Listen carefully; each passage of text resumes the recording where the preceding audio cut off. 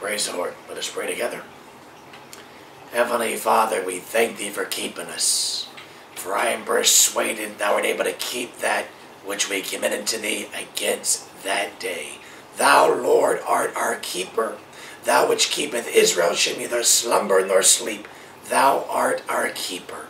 And we thank Thee for giving us this day our daily bread, as Thou supplieth all of our need, according to Thy riches and glory by Christ Jesus. And as man shall not live by bread alone, but every word which proceedeth out of Thy mouth. We thank Thee for giving us this day our daily bread. For as newborn babes we desire the sincere milk of Thy word, whereby we may grow thereby.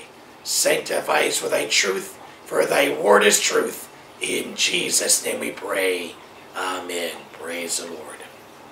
Before we hear from God's word today, I'm going to read this one sentence from the early church writings. This was from Irenaeus of the early church. And he wrote this, and I was very blessed by this. He quotes the scripture, "Seek and ye shall find." That's found in Matthew chapter 7, verse 7. Matthew chapter 7, verse 7. The early church in their writings, they always quoted from God's word. They didn't explain God's word. They did not interpret God's word. They quoted and preached God's word. Matthew chapter 7, verse 7 is written, "Ask and it shall be given you. Seek and ye shall find. Knock and it shall be opened unto you." The early church writer Irenaeus quotes, "Seek and ye shall find, for the Lord renders His disciples perfect by their seeking after and finding the Father." Once again, hear this sentence. For the Lord renders His disciples perfect by their seeking after and finding the Father. We believe in a closet Christianity. Not a closet Christianity that's ashamed of the gospel, a Christianity that originates from the prayer closet. Matthew chapter 6, verse 6. In Matthew chapter 6, verse 6.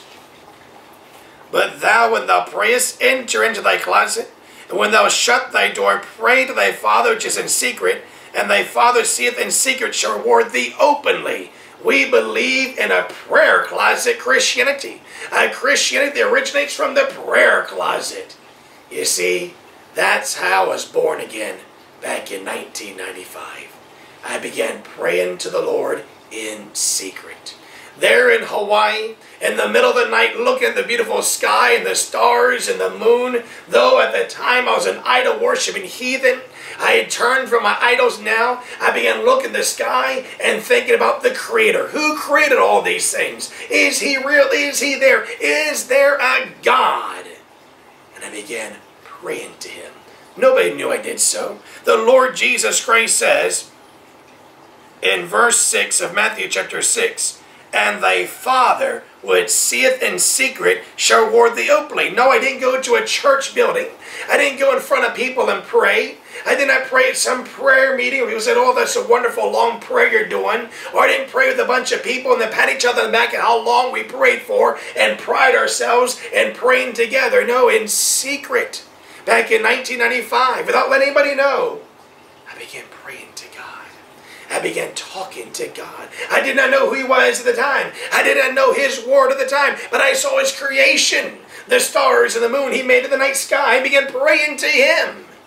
And then God answered my prayer. And because God answered my prayer back in 1985, I came back here to Thailand and answered to prayer as God answered my prayer, came back here to Thailand and began seeking for this God who can answer prayer. It led me to the Buddhist temple to ask the abbot, at the time I was a Buddhist, to ask the abbot of the temple, can Buddha answer our prayers? And of course he said he cannot. He said, you got to help yourself. I told him my story about how there in Hawaii, I began looking in the sky and praying to God, and God answered my prayer. And he said, no, there's no such thing. He said, you've got to help yourself. You just can't look in the sky and pray for things, and things come to you. He said, no, you got to help. You got to work. You got to take care of yourself. You got to help yourself. I knew that's not the God I prayed to. So I went to the Mohammedan mosque, Because where we lived at the time at Lad Prow Road on Soi 130, on Soi 132 was a Buddhist temple, and on Soi 130, the Soi that we lived on, the road we lived on, was a Mohammedan mosque at the end of the Soi, the end of the road next to the canal. And I went to the Mohammedan mosque and asked them the same thing. And they did not have an answer for me. And I began praying to God. In secret again. I know you're real. I believe in you. You've answered prayer. Send somebody to me. And then a few weeks later, somebody came to me with a booklet that the scripture from Mark 11:24 once again. From the book of Mark, chapter 11, verse 24. Now the person who gave me the booklet, he ended up going off, has become a false teacher, a false prophet today, teaching numerology, teaching in numbers, as if numbers have meaning to them, and almost predicting the future numbers, preaching Bible codes, and predicting the future with them, doing all sorts of false teachings, making merchandise, selling his teachings, making money from it, even selling his own t-shirt he's made, or his own polo type shirt he's made, making money through the ministry, merchandise, as a false teacher does. He became a false teacher. The person that wrote that gospel booklet, he taught erringly and died in this error, which is a damn little heresy, that Jesus Christ had to be born again. That Jesus Christ suffered on the cross and then suffered in hell and paid for our sins in hell, had to be born again. That's a damn little heresy of the Gnostics. That's a heresy that will damn your souls to hell, which the early church fought against, preached against, and exposed, because it will damn your soul to hell. Heresy, false teachings is dangerous. It will damn your souls to hell. We don't take heresy lightly. We don't take heretics lightly, because your soul can be in danger through false teachings of going to hell. It does matter what you believe. And does matter the teachings you hear. And it must line up with God's word. And the Bible says that Christ died for our sins according to the scriptures. He did not go to hell for our sins. He did not suffer in hell for our sins. He suffered and died on the cross for our sins. For the wages of sin is death, but the gift of God is eternal life through Jesus Christ our Lord. So the person that gave the booklet, he's off and continues off. He's still alive today. There's still hope for him. Maybe the chance he may repent. The person that wrote the booklet, sad to say, he died in his unbelief. He died in his damn little heresy. And if he did not repent, which it looks like he did not, he ended up in hell. But the scripture they quoted, God's word stays the same. Mark 11:24. Therefore I say to you, what things are desire when you pray, believe that you receive them, and ye shall have them. And it was that scripture that answered my prayers. You see, I've been praying to God in secret. Nobody knew about it. I didn't go to a church building to pray. I didn't go amongst a bunch of other people to pray. I was praying to God in secret in my room without letting anybody know. And God answered my prayer. I went to look for him in the Buddhist temple. I did not find him. I went to look for him in the Mohammedan mosque. I did not find him. And on the street, as I looked at the sky, walking back to the Mohammedan mosque, I said, I believe you're real. I know you'll send somebody to me to point me to where you're at, to who you are. Then I received this booklet that had this scripture from God's word in it. Therefore I say unto you, what things are desired, when ye pray, believe that you receive them, and ye shall have them. And I said, that's the God I was praying to. That's the God who answers my prayers right here in God's word. It's the God of the Bible. And I chose that day back in July 24th of 1995 to believe the Bible. Whatever is written and contained in the Bible, I would believe. I made a vow to God that if my own eyes contradicted what's written in God's word, I would still choose God's word, even what my own eyes saw. And I was born again. And as I was born again, I continue in the prayer closet. My Christianity, the Christianity I believe in, comes from the prayer closet. We don't look for sacred buildings to worship God at. We don't look for sacred places to worship God at. We look for prayer closets. Whenever I travel, the first thing I look for is not when I'm sleeping, if I'm sleeping in a bed or not what the restroom is like. Now, I've used some bad restrooms before. I've even used restrooms that were outhouses made of bamboo. The toilet was on the little hole in the floor, and you had to squat over it. And while I was squatting over the little hole in the floor in this bamboo little structure out in the middle of nowhere on the Thai-Burmese border, I saw a man that looked like he was looking at me. I was wondering, can he see me in here? Does he see me? And I waved him, and he waved back at me. He was looking at me, squatting over the hole, use the bathroom. I've used the bathroom in some bad places before. However, whenever I travel, I don't look at the beds. I don't look at the toilets. I don't look at those things. The first thing I look for is a prayer closet. Is there a place that I can pray at? Where can I get alone to pray to God at? When I travel with other people, many times they say, we're going to stay in separate rooms probably, because I'm going to wake up at 3 or 4 in the morning, and I'm loud when I pray. And if you're not going to wake up and pray with me or pray at the same time, you better find your own room, because I'm going to wake up and bother you. I've even had professing Christians travel with me, get mad and upset at me for waking up early in the morning and praying. Our Christianity, my Christianity, Christian we believe in, is a prayer closet Christianity. It comes from seeking the Lord. Therefore, I was blessed today as I was studying the early church writings to read this sentence erroneous. For the Lord renders his disciples perfect by their seeking after and finding the Father. There's nothing like praying to God in secret. Anybody can put on sheep's clothing and go to church.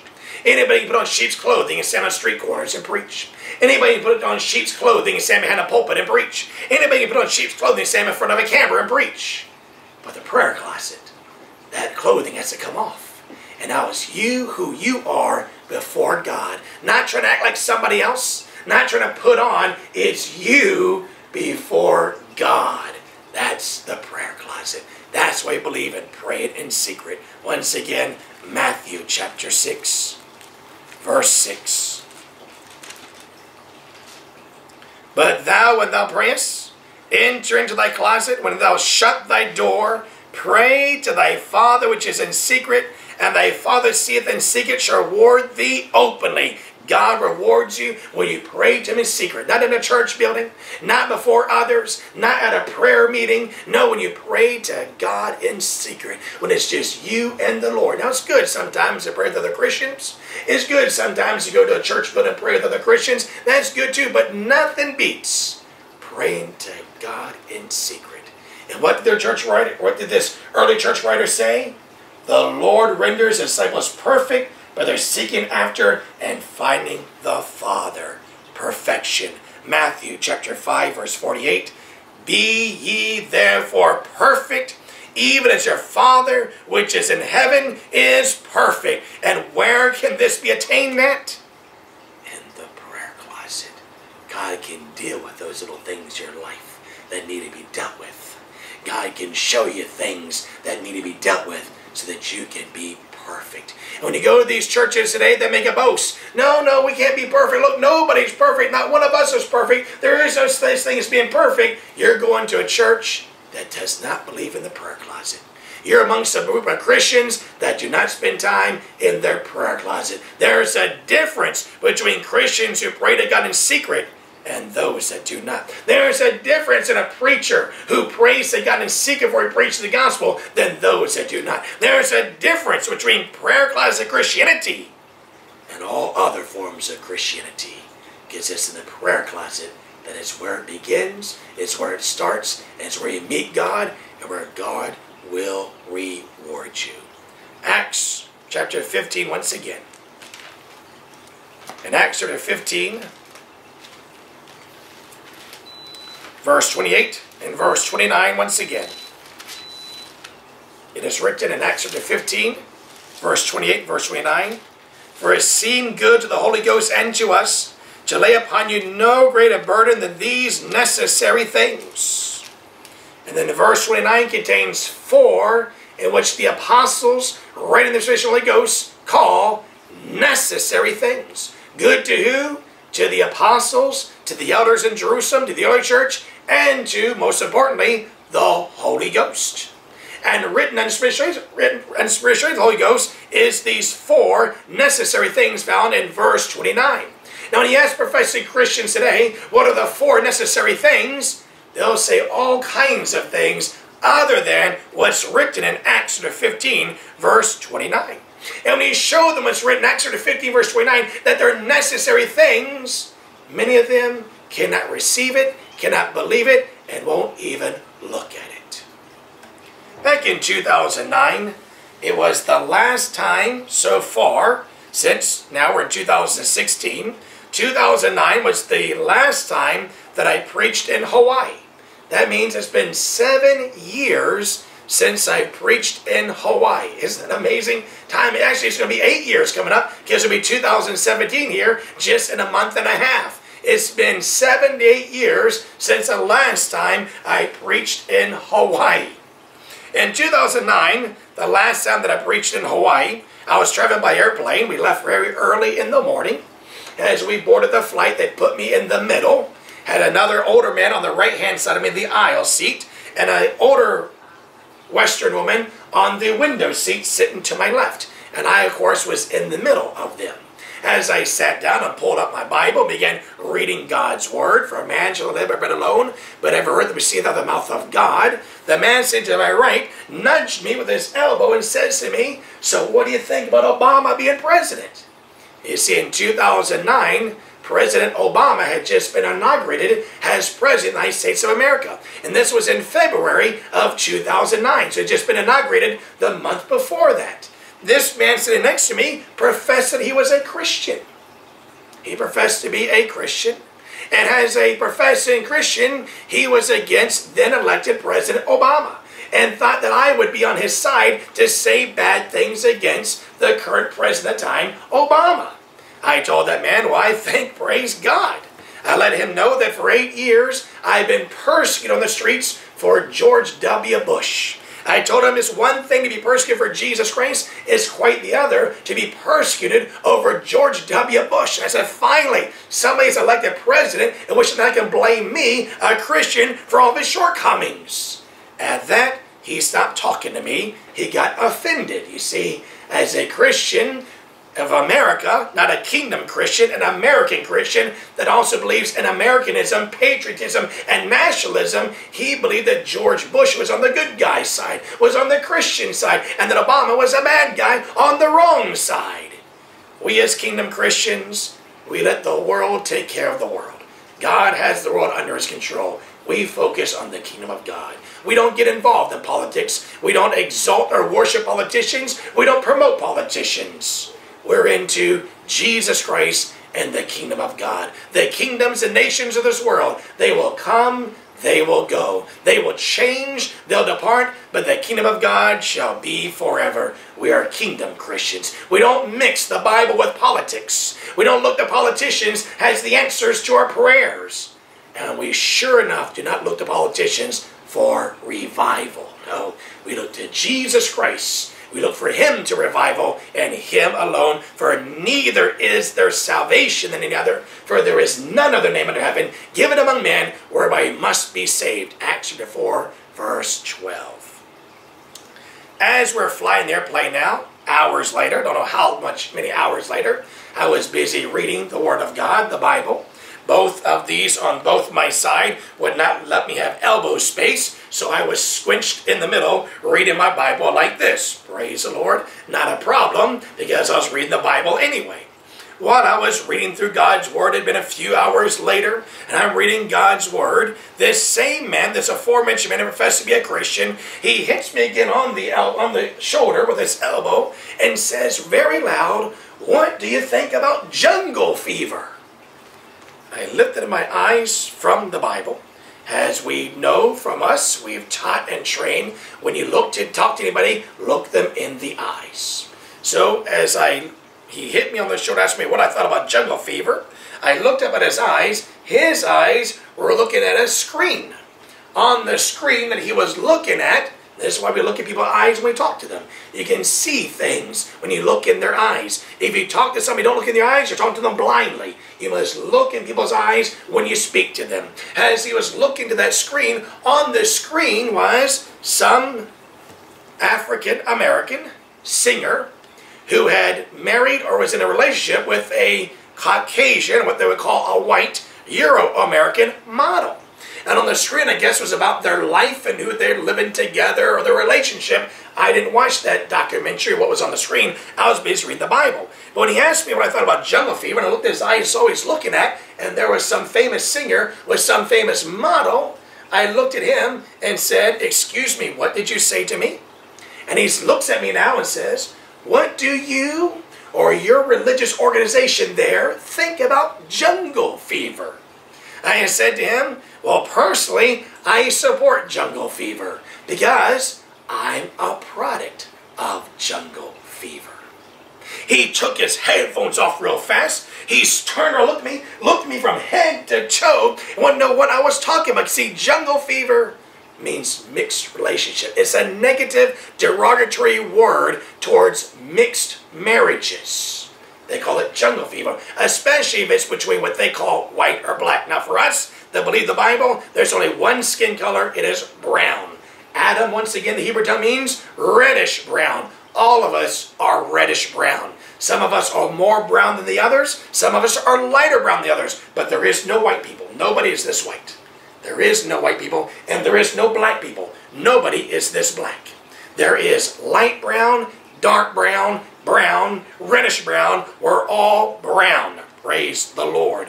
Well, this man, he called jungle fever, is a derogatory word towards mixed marriages, especially between what they call whites and what they call blacks, light brown and dark brown. So when I said to him that I was a product of jungle fever, he could not believe it. He was looking at me from head to toe. What was I talking about? And I let him know. Yes, I'm a product of jungle fever. My father, my earthly father, is a white Caucasian American, and my mother was, she's already been killed now, was a Vietnamese national, and I am a product of jungle fever. He moved now, gave me the elbow room now, moved, looked at me head to toe with this disgusted look towards me, in disgust at me, and says to me, "That must have been one big white guy." Well, my earthly father is a big white guy. He's 6'4", 260 pounds at that time. Of course, he's lost weight now that he's gotten older, but he's still over 200 pounds. And little did this man know, my grandfather on the Vietnamese side was a very tall and big man. I come from a big family on both sides, you see. Not all Asians are short and small people. My earthly grandfather, your great-grandfather, was a very tall man, a very big man, and was a chief of police and was murdered by the communists in Vietnam. However, on both sides, my uncle Long Su in Vietnam, he is a very big guy, as big as me. I get it from both sides. But this man, in his racist thinking, said that must have been one big white American, because in his mind, Asians are little short, small people. He looked down upon Asian people, though he professed to be a Christian. I opened him to the Word of God. Numbers chapter 12. His headphones were still off. He was still looking at me in disgust. I flipped through the Word of God very quickly. Got here quickly to Numbers chapter 12 as the Bible was open in my hands. Flipped right through God's Word and read this scripture to him. Numbers chapter 12 verse 1. And Miriam and Aaron spake against Moses because of the Ethiopian woman whom he had married, for he had married an Ethiopian woman. And I said to him, Moses believed in jungle fever, for Moses was married to an Ethiopian woman. And he looked at the Bible. He looked at me and said to me, I have to look at I have to look at my own Bible. He didn't look at what book I was reading. He didn't look at what chapter I was reading from. He didn't look at what verse I was reading from. So how is he going to look it up in his own Bible and turn his head away from me? How is he going to look it up? He didn't look up what book it is. He didn't look at what chapter it is. He didn't look at what verse. He didn't write it down. He didn't memorize it. How is he going to look up his Bible? He wasn't going to look it up in his Bible. You see, his mind was made up. His mind was set according to his theology, and yes, there are denominations that teach us in theology about racists. There are a lot of racist theological seminaries out there They teach in races that there's 3 different races in theological schools. They teach in theological seminaries that Noah's son, Shem, Ham, and Japheth, came up with the 3 races of people. And they teach that there's 3 races. There's the Japhethites, what they call white. There's the Hamites, what they call black. And there's the Shemites, what they call the Oriental or the Asians. And they divide up into 3 different races. And they teach in their theological seminaries and in their theology not to mix the races. No, the Bible says this in Acts chapter 17. Acts chapter 17.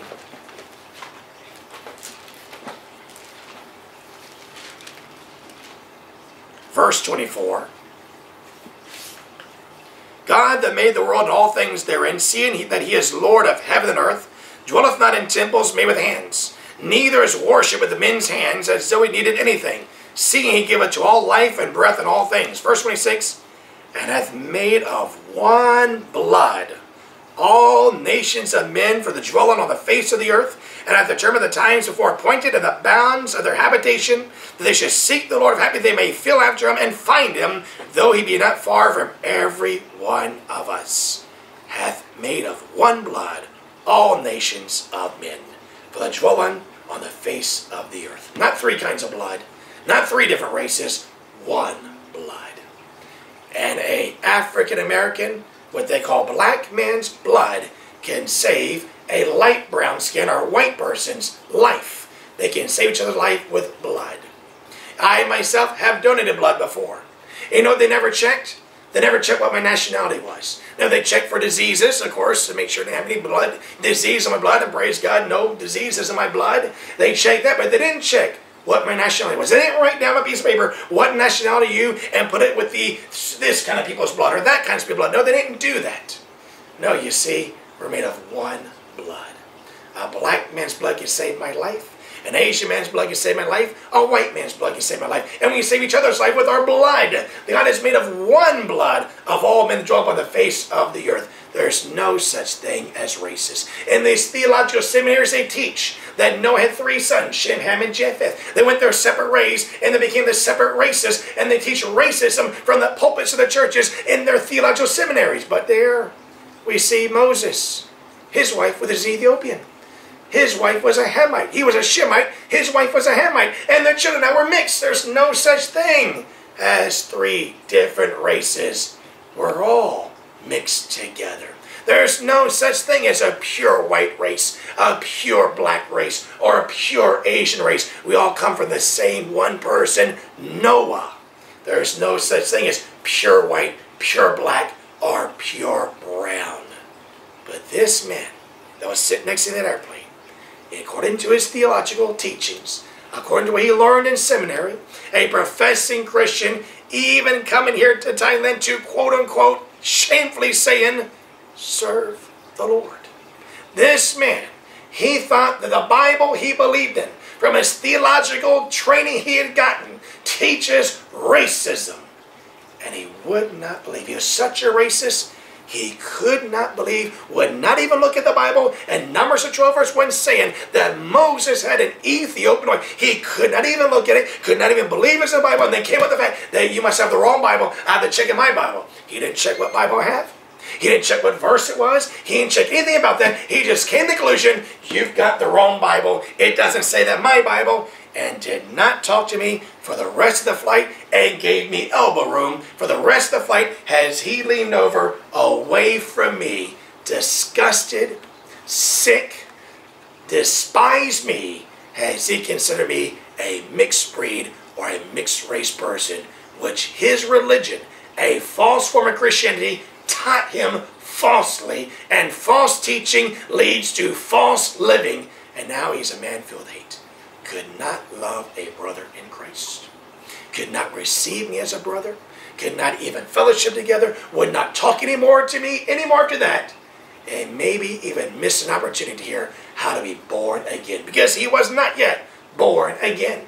And the Lord could have used me to preach the gospel to him, but he would not hear it from a person he would call a mixed breed or a mixed race. Once again, we come to Acts chapter 15. There's things in the Bible that some people just don't want to look at. from their theological backing, from their denominational beliefs, from what they've already learned. Their mind is made up. They know everything already. They know what the Bible says, and they refuse to look at anything that's in the Bible that contradicts what they have learned, contradicts what they believe. Once again, keep your finger in Acts chapter 15. Turn in 2 Timothy. 2 Timothy chapter 3. Verse 16, once again, that is written. All Scripture is given by inspiration of God and is profitable for theology. No, it does not say that. And is profitable for theological seminary, so you know everything and teach people all that you know and make a lot of money. It does not say that. All Scripture is given by inspiration of God and is profitable for doctrine. What's doctrine? Teaching you how to live your life. You look at the doctrine of Christ, he teaches you what to do. What do you do when somebody smites you in the cheek? Turn to him the other also. What do you do when somebody is divorced? Don't get remarried, or it's adultery. What do you do when there's pornography on? Don't look at it, because Jesus Christ calls it adultery, lusting. What do you do when these things? Doctrine teaches you how to live your life. What do you do when somebody asks you for money? Give to all that asks, the Bible says. Doctrine teaches you how to live your life. All Scripture given by inspiration of God is profitable for doctrine, for teaching you how to live your lives. If you're reading the Bible not to learn how to live your life, you have missed it.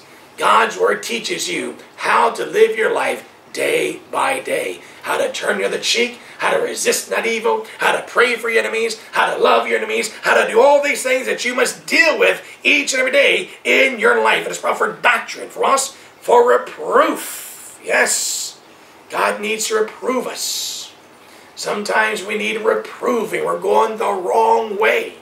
We're believing the wrong things, and God's Word will reprove us. And for what?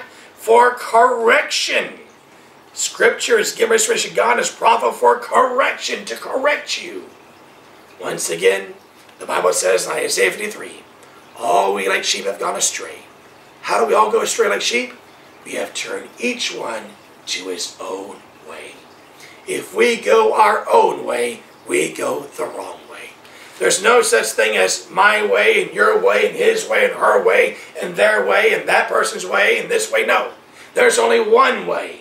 And if we go our way, we go astray like sheep. That is found, and keep your finger there, in Isaiah 53. Isaiah 53.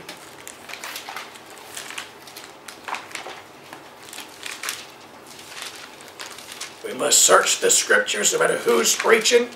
As even the Apostle Paul preached in Berea, the Bible says that they in Berea are more noble because they searched the Scriptures to see if those things were true. Even if there's the Apostle preaching to us, we must search the Scriptures. No matter who's preaching to you, make sure to look it up. In Isaiah 53, Isaiah chapter 53, verse 6. All we like sheep have gone astray. How? We have turned everyone to his own way, and the Lord hath laid on him the iniquity of us all. 2 Timothy chapter 3, verse 16. All Scriptures given to us, God is proper for doctrine, for proof, for correction. We need to be corrected. If you go your own way, you're going astray. There's only one way, that's God's way, according to His Word. If you go your own interpretation, if you go by your own teachings, your own coming up to what the Bible says, you've gone astray. You've got to go with this clearly, simply written with the thus saith the Lord in God's Word. And if it does not line up with your life, you need to correct your life. If it does not line up with your beliefs, you need to correct your beliefs. If it does not line up with your thinking, you need to correct your thinking. Because if you go your way, you go astray. And God has given us His Word is profitable for correction. To correct us when we're going our own way, when we're going astray. Once again, the founder of the Satanic Church in America, Anton LaVey, he is quoted as saying, he's dead now, he is quoted as saying that the most satanic song ever written was from Frank Sinatra, I Did It My Way. And according to the founder of the Satanic Church of America, a church that worships Satan, he says that is the most satanic song ever written. He said it contains all the satanic doctrines in it. I did it my way. Once again, last week we talked about rappers who sold their souls to the devil. And one such rapper who did so was a rapper who used to be known as Snoop Doggy Dogg. Now he's known as Snoop Dogg. I forget what his real name is. You can look it up. He used to be a nice choir boy. He used to sing in the church. Grew up in the church, in a Christian church, singing in the choir. You look at his old pictures, he's a nice young man. And turned into this gangster rapper. Smoking drugs, guns, glorifies death, violence, glorifies fornication. And in one of his rap songs, I don't know which one it is, and a documentary I've watched which showed the rap video on that rap song, he confessed how the devil came to him and took his soul. Gave him a deal that if he allowed the devil, Satan, to control his soul, that Satan would give him money and women and all kinds of riches and fame and fortune if he just let the devil control his soul, and to speak this message, to believe in yourself, to trust in yourself, to believe in yourself, to look to yourself. You see, all we like sheep have gone astray. If you go we've turned everyone to his own way. If you go your way, if you start looking to yourself, if you start looking to your heart and fall in your heart, or believe in yourself and look into yourself, you're going astray. That is satanic. That's what the Church of Satan teaches. I did it my way. That's what that satanic rapper who gave his soul to Satan to use. That's the message that Satan told that rapper to speak, to rap about. Believing in yourself. No, we need to be corrected. What we need to correct us is God's word. God's word corrects us. Verse 16. All scriptures give inspiration of God as proper doctrine, for reproof, for correction. God's word corrects us. If you can't receive correction from the word of God, you're in a dangerous place. You must hear what thus saith the Lord. And if you can read the Bible day by day, as man shall not live by bread alone, but every word that proceedeth of the mouth of God, and if you read the Bible daily, and it does not correct you daily, there's something wrong with you. The scripture is given for correction. Keep your finger here. Turn to Ephesians chapter 5. Ephesians chapter 5, beginning in verse 25.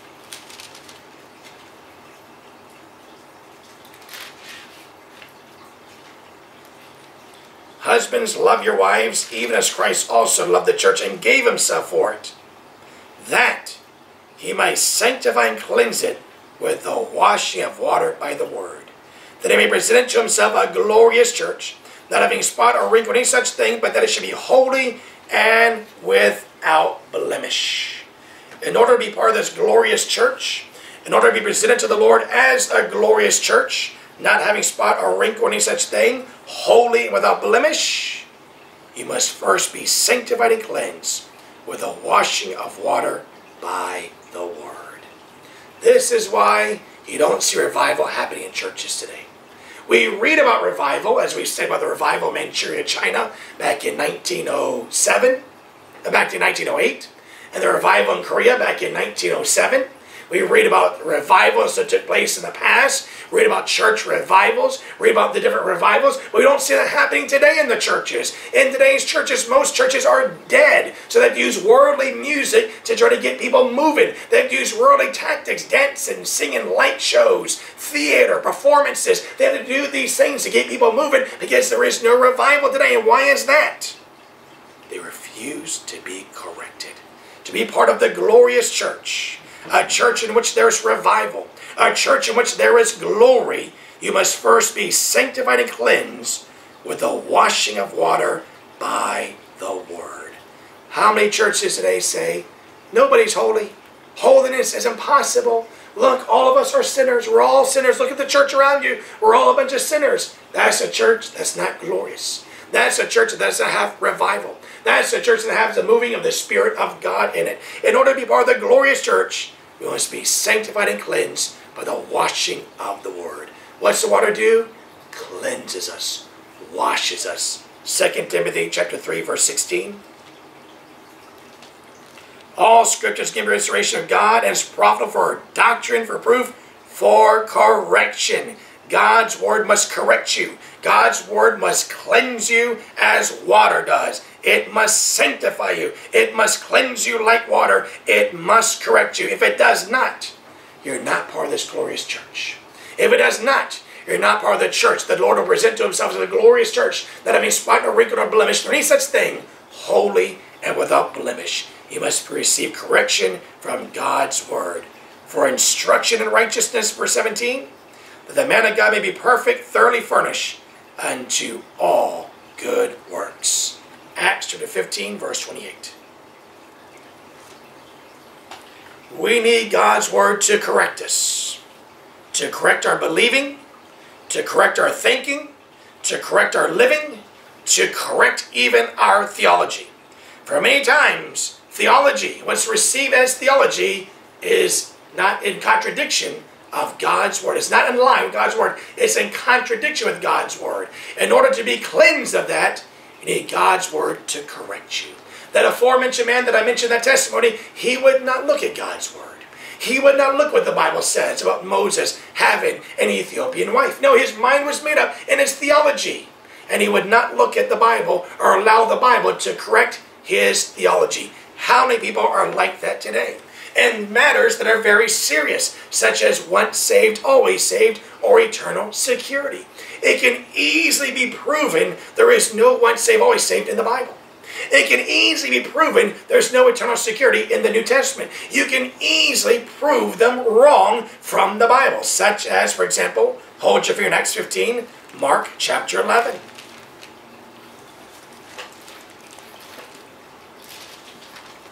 Verse 25. The Lord Jesus Christ says, and when you stand praying, forgive if you have aught against any. Why? That your Father also which is in heaven may forgive you your trespasses. What if we don't? Verse 26. But if you do not forgive, neither will your Father which is in heaven forgive your trespasses. Number one, God is only a Father to those that are born again. For as many as received him, Jesus Christ, to them give he power to become the sons of God, even to them that believe on his name. God is only a Father to those that are born again. This scripture here is speaking to those whom God is their Father, those that are born again. And those that are born again, whom God is their Father, there is a chance God will not forgive you your trespasses if you do not forgive others their trespasses. And if God does not forgive you your trespasses, and you die, you will go to hell. I have showed this scripture to many who believe in once saved, always saved. One man who used to preach with me before, back in the year 2000, a Japanese ancestry, a Japanese American who was born and raised in Hawaii, used to preach the gospel with me in Hawaii, came here to Thailand, even preached with me here on the streets of Bangkok, Thailand before, even held you when you were firstly born, my eldest daughter, back in 2000. This same man got with an independent Baptist church and became once saved, always saved, came back here in 2002, proclaimed that he's once saved, always saved, believes in eternal security. Now was able to drink alcohol. Came here not to serve the Lord back in 2002, came with his friend. His friend they used to do drugs together with. Now I don't know if they did drugs together or not. I did not see it with my eyes. But this was his friend. He used to do drugs together. What drug? The drug of methamphetamines. And here in this part of the world is very popular. And methamphetamines will damn your soul to hell. The Bible calls it witchcraft. It calls it sorcery. Do you know there's people who will smoke, inject, or take methamphetamines? They call themselves Christians because it gives them dreams at night. And they think those dreams are visions. They think God speaks to them if they take that drug. No, that's not the God the Bible is speaking to them. That's the devil. And there's many like that. In fact, I used to volunteer for a Christian drug rehab. And most of those seeking rehabilitation were professing Christians taking this drug of methamphetamines. They had smoked it, some had injected it, some had taken it as a pill. They did so as professing Christians because they believe when they did so it made them spiritual. They get to see spiritual things. They get to have spiritual dreams and visions. And the more they took the pill or smoked it or injected it, the more visions and dreams they had. That's called witchcraft. That's called sorcery. And if they don't repent of it and die in it, they will go to hell, damned for all eternity. The same professing Christian used to preach with me. 2002. Came here in 2002 with a friend of his. They used to do drugs together back in Hawaii. Why was he with this friend now? They weren't serving the Lord together. And came to proclaim to me that he's now once saved, always saved, believes in eternal security. When I showed him this scripture here, He said he did not have an answer, refused to talk to me, and has not talked to me ever since that time, because he can't answer this scripture. Back in 2001, there was a pastor, an independent Baptist pastor here in Chiang Rai, Thailand. We were in contact together. He said that he's never seen God use somebody as me, made all these exhortations of me, invited me to preach in the pulpit of his church there in Chiang Rai, Thailand. Praise the Lord. He called me a John the Baptist. Now, he knew I was saved and born again. He even called me John the Baptist. He used to give us tracts. I remember one day he sent us 300 tracts. We gave them all out that day. I wrote to him back an email, said we gave all those tracts. And he wrote back and said, he has never seen this before. Giving out 300 tracts in one day. I said, if he give us 3,000, we'd give that out in one day. He had never seen this before. But because it was independent Baptist, a short time later, he asked me about what I believed in eternal security. It's not in the Bible.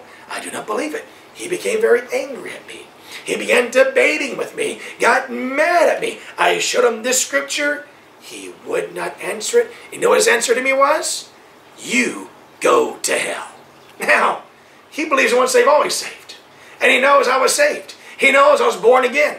So born again, in fact, he called me John the Baptist. Of course, I'm not worthy of that name. I'm not a John the Baptist, not even close. But that's what he called me. He said that I was saved. He said he's never seen God use somebody like me. Now, of course, God uses more people more than me, praise God. But that's what he said. And now he's telling me I'm going to hell.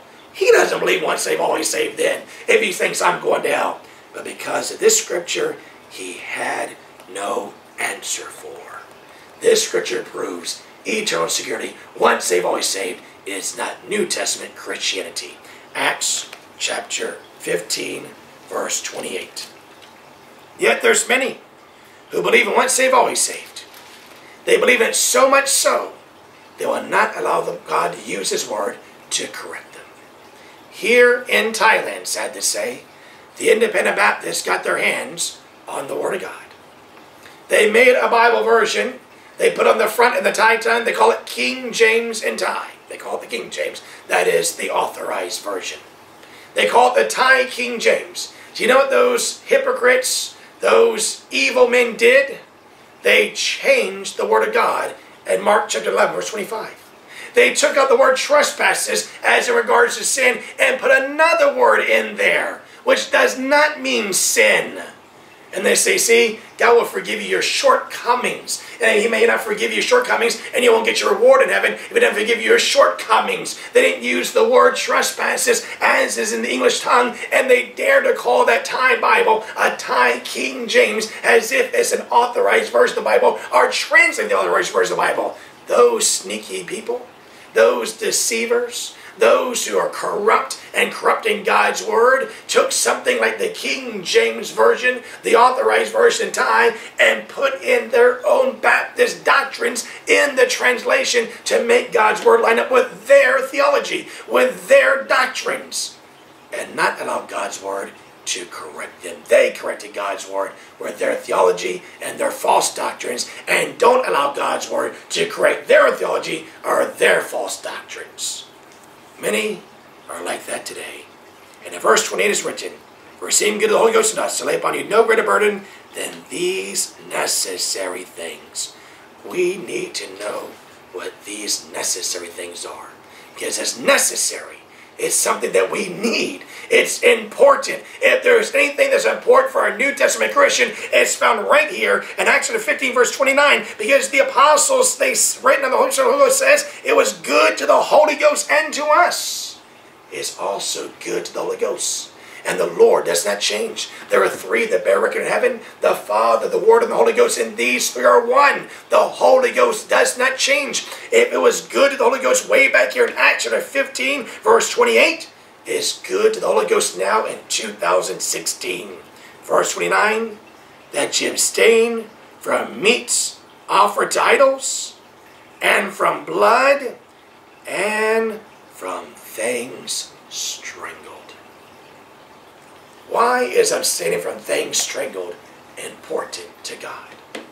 Why is this good to the Holy Ghost for us to abstain from meats that are strangled? Why is this a necessary thing for Christians to abstain from meats that are strangled. Why is this necessary? Why is this written in God's Word? Why is this good to the Holy Ghost? Why is it a necessary thing? Once again, Leviticus chapter 17.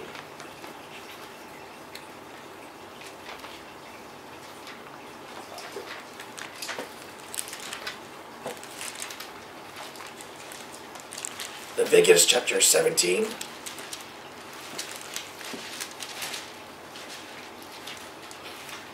Verse 10 on, it is written, And whatsoever man there be of the house of Israel, or the strangers join among you, that eateth any manner of blood, any manner of blood, I'll even set my face against that soul that eateth blood, and will cut him off from his people. For the life of the flesh is in the blood, and I have given it to you upon the altar to make atonement for your souls, for it is the blood that maketh atonement for the soul. Why does God turn his face against those that eat blood, any manner of blood? Because God uses blood to make an atonement for your souls. The life of the flesh is in the blood. Therefore you must abstain from eating all manner of blood. Up here in Thailand, especially in the northeast and the north of Thailand, they like to eat raw fish, fermented fish. In the Thai tongue it's called balat. It is fermented fish. It is fish that is raw. It's uncooked. They allow it to ferment. They don't cook it. It ferments, and then they eat that. Now, not only is it dangerous to your soul, it's also very dangerous to the body. Any doctor will tell you all fermented fish contains fluke. Fluke, F-L-U-K-E, is a parasite that goes straight to your liver. And those eat fermented fish. It's raw, it's rotten fish. It has this parasite called fluke in it. It goes to your liver, shuts your liver down, then you have heart failure and all the other problems come when your liver shuts down. Most people think that people have bad livers here because of all the alcohol they drink. And yes, most of the men here drink a lot of alcohol. And yes, alcohol is bad for the liver. But the women also have liver problems here. And a lot of the women do not, a lot of women do, but there's quite a few that do not drink alcohol. And yet they have liver problems as well. Here, down here in the slum area where we live, as we minister to the people there, many people are dying. And just 2 weeks ago, more people died? And they died of heart problems from the liver, and they all blame the papaya salad, the samtam. They don't know what it is for the samtam, but the doctor says the samtam is doing it to them. Samtam is bad for your health. No, it's not the samtam. It's the fermented fish they put in there. It gives them fluke. And then when that parasite gets in their liver, it shuts the liver down, which shuts the heart down, and they die. And they die in large numbers because of fluke, because of eating this fermented fish with parasites in it, because it's raw, it's uncooked, it's rotten, it's very bad for you. And the doctors keep trying to tell them, don't eat it. And they still do. And then they blame the whole dish of papaya salad. There's nothing wrong with the papaya. There's nothing wrong with the salad. It's the fermented fish they're putting into it that's killing them. You see, the Bible says not to eat any manner of blood. It's bad for your health. It gives you parasites. Just like we talk about the fermented fish, it's killing people here. It's destroying their livers. It's putting parasites into their livers to shut their livers down, which then shuts their whole body down. But also the Lord says, I'll even set my face against that soul that eateth blood, and will cut him off from his people. Why? For the life of the flesh and the blood, and I have given to you upon the altar to make atonement for your souls. Verse 10 once again, all manner of blood. And whatsoever man there be of the house of Israel, or the strangers joined among you, that eateth any manner of blood. Any manner of blood. God said he would set his face against that person, because blood is given for the atonement for the souls. Acts chapter 15 once again.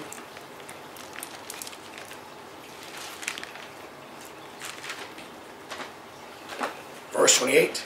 For receiving gift of the Holy Ghost in us, to lay upon you no greater burden these necessary things, that you save from meats offered to idols, and from blood, and from things strangled. Why from things strangled? Because the Bible says all manner of blood. Any manner of blood. And strangled meat still contains the blood in it. And here in this part of the world, as an example, in which the majority of the population eat blood, They put it in their soups. They eat blood pudding. They eat raw meat. They eat raw foods. They add extra blood to their food. And they also eat strangled meat as well. And why do they strangle their meat? Why do they kill it by strangulation? To keep the blood in the meat. To save that blood. And this is why the Bible commands us. It's a necessary thing to abstain from things strangled. Because you eat strangled meat, it's the same as eating blood. It still contains the life of the flesh in the meat. The blood is still in the meat. When I was a young boy, I was at my aunt's house. Her name was Chiba. She's passed away now. My mom's earthly sister, your great aunt, your great aunt, grand aunt, Chiba. And I was a little boy, and there was ducks in the kitchen.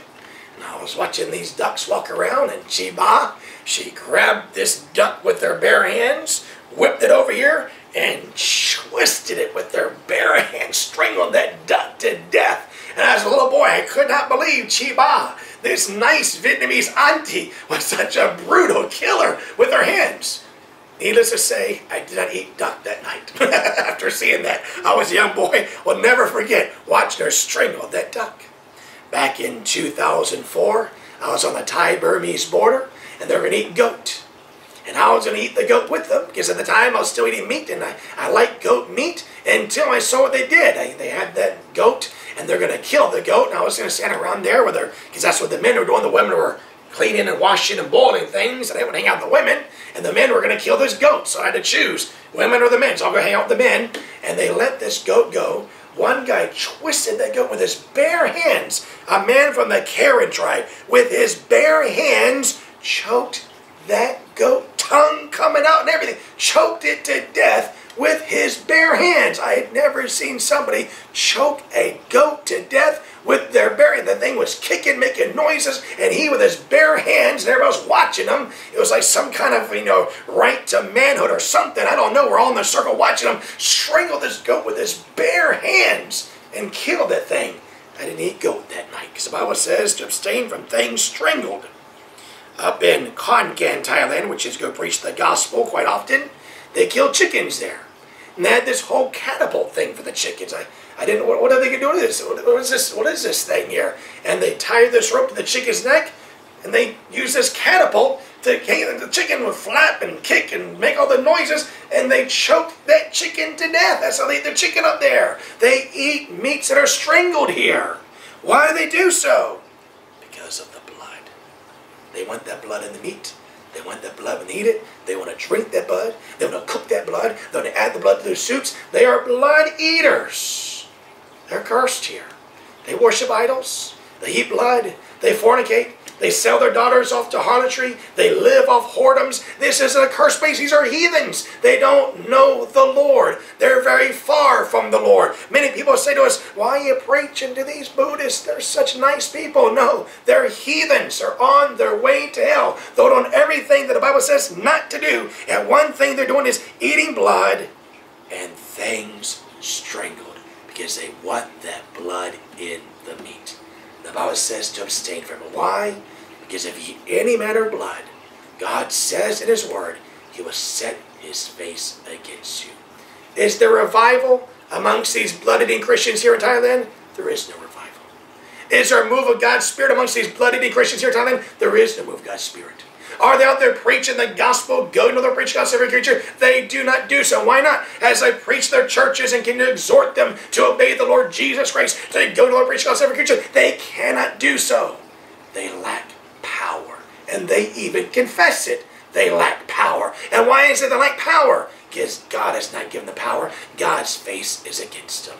When they hear our testimony, we live by faith. How God answered, they cannot believe us. They think it's impossible. They have no belief. And you can live by faith. And we tell them our testimonies, they think we're either lying or making these stories up, or they just refuse to listen to it because it doesn't happen in their lives.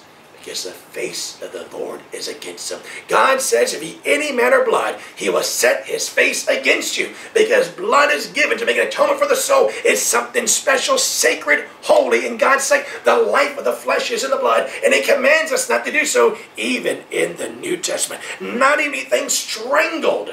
That's so much God is against blood eating, even in the New Testament. For the Lord does not change. And if he continue to do so, his face will be against you. And his face is against you. He will not answer your prayers. You'll lack power. And that's why the church here in Thailand is so weak and so powerless. God's not with them. This past Wednesday night, as I went to preach the gospel on the Middle East Street, in a rainstorm, the whole time we're going there, the thought that kept coming to my mind was the last words of the late evangelist John Wesley. But the greatest of all is, God is with us. And the thought just kept coming to my mind. The greatest of all is, God is with us. And the Bible says, if God be for us, who can be against us? And then we arrived at Sugan Road this past Wednesday night, got out of the taxi, opened the umbrella up, got the tracks out, walking on Sugan Road. What's the rain noise? What happened? Something wrong with my umbrella? What's going on here? I reached out there and there was no rain. Took it down. It has stopped raining when we had gotten out of the taxi. It was raining when we were in the taxis. By the time we got out, the rains had stopped and it didn't rain again. Joined the taxi ride back home. Preaching the gospel there in the Middle East Street. When we arrived there, the local vendors knew we were coming. How they know so? They saw the rain stop. It must be that preacher's coming here because they know this of us, that God is with us. And again, we didn't have enough cash with us to make it back home. We didn't have enough cash to go and come back. We went anyway because God is with us. And by miracle of God, some man, don't know his name, didn't even talk to me. I went to give him a gospel tract. He put something out of his pocket, put it right into my hands, and it was 70 baht in cash, leaving $2, but enough to get us back home. Praise God. We didn't have to walk this past Wednesday night. God is with us. That's why we can go into the world and preach the gospel of a creature. That's why we can live by faith for these past 21 years. For God is with us. His face shines upon us. His ears are open to our prayers. His eyes are over us. His lips speak to us. Praise God. And with God with us, we can obey his word, fulfill his will to go into all the world and preach the gospel to every creature. What about those professing Christians eating blood that we know here in this country, all over this country? The majority of them eating blood. We're under grace. We can eat this. No, that's Old Testament. That's law. We can eat blood. Where are they at? They're not preaching the gospel. In this population of where over 99% are going to hell, they're not professing to be Christians. They're not preaching the gospel. They have no power. The Lord's face is against them. And in their church buildings, they got to pay people. They got to entice people to come to church because there's nothing there. The Lord's not there. They're going to have the worldly music, the lights, the show, the entertainment, because the Lord's not there. They're trying to attract people to come to churches, have musicians, worldly musicians sing in the church, trying to have concerts, trying to get people to come to the church. They're not coming because the Lord's not there. His face is against you if you eat any manner of blood. And that's why it's written here that this is a necessary thing. It is good the Holy Ghost and to us, the apostles and the others, it's a necessary thing to abstain from meats offered to idols, and from blood, and from things strangled. Because ye eat any manner of blood, the Lord's face is against you. How many professing Christians will call us, or before they did, they don't do it anymore, call us for help? Can you help us with this? Help us with that. Help us with our rent. Help us with building this new church. Help us with this library. Help us with, and we'll say, okay, we'll pray for you, and they hang up. They take prayer as a no. Do you have any money? Help us with. I'll pray for you. They hang up. That's it. They think prayer is a no because prayer to them is useless. When they pray, God doesn't answer. That's where they're a bunch of beggars. That's where they're a bunch of scammers and schemers. That's where they're that way because God's face is against them. This is New Testament Christianity. It's a necessary thing to abstain from eating blood and from things strangled. With that in mind, what meats can you eat here? Cooked sea fish, and that's about it. Even the halal meat, the meat of the Mohammedans, though they don't strangle their meat, they still dedicate to their false god Allah. And being that Allah is not the God of the Bible, it's a false god, and their meats are dedicated to Allah to make it halal, we don't eat that meat either. So as a professing Christian living here in Thailand who obeys God's word and obeys these necessary things, you have to abstain from almost all meats here because it's been strangled, it still has blood in it, and the life of the flesh is the blood, and if you eat it, any manner of blood, the Lord's face will be against you. Therefore, it's a very necessary thing. Yet so many professing Christians, here in Thailand especially, will not look at these scriptures, will not believe them. Years ago, back in 1998, I had to go do a visa run in Malaysia. And I went with this missionary from America. We went down together, do the visa run together. And your mommy stayed with his wife. His wife was born in Thailand, half Thai and half Malay. And stayed at their house. And her father, that man's father-in-law, her father was a pastor of a church. And they lived in the neighborhood where the church was and the pastor was. And while I was in Malaysia on this visa run, they all teamed up on your mother and tried to get her to eat blood. Saying you have to eat blood. You see, in this heathen culture, being that it's based on Buddhism, and Buddha ate pork that was spoiled, and then according to Buddhism, he knew it was spoiled, but he ate it anyway to make people's karma feel good. He knew it was spoiled, he knew it would kill him according to Buddhism, he ate it anyway to make everybody's karma feel good, and that's what killed him, eating this spoiled pork. Now in this Buddhist society, this heathen culture, they think if you don't eat what we offer to you, you offend us, and they want to force you to eat things you don't want to eat. And when they found out your mother was a New Testament Christian, though they're Christians, this woman's father, earthly father, was a pastor of a church. They were Christians of a denomination here in Thailand. They were Christians. They found out she didn't eat blood. They tried to force her to eat blood. And she stood her ground, saying, it's in the New Testament. They said, no, that's the law. That's the wrong dispensation. They came with every argument they could of why you can eat blood, and she refused to do so. Now, here in 2016, we can follow those people on social media. And that same professing Christian woman, wife of this missionary who made such a stand about eating blood, she's in the hospital more times than she's out. And every time she's in the hospital, she posts on social media is because of food poisoning, because of her stomach. And she can't figure out what's wrong with her. The doctors can't figure out what's wrong with her. And she continues to go in the hospital over and over again. She'll do a healing crusade.